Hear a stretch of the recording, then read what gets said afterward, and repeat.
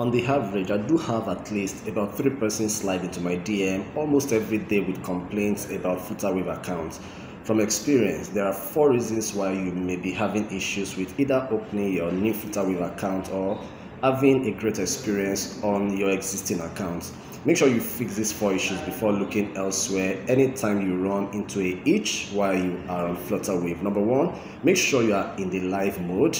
Number 2, be sure to have filled in your sensitive details such as your ININ, your BVN, and your bank details.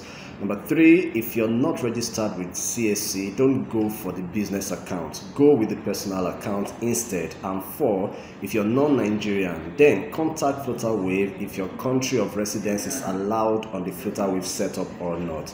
Sometimes you can't just fix your issues. In that case, you should contact their support. If you can wait, go with the email, and if you need a quick fix, then dial their live call.